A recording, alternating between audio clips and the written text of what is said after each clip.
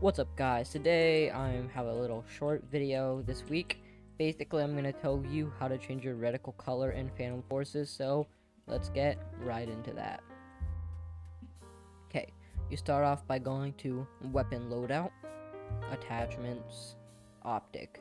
Now, down here you see Sight Settings, press on it, Sight Color, and you will see the option to customize your sight color using the RGB system.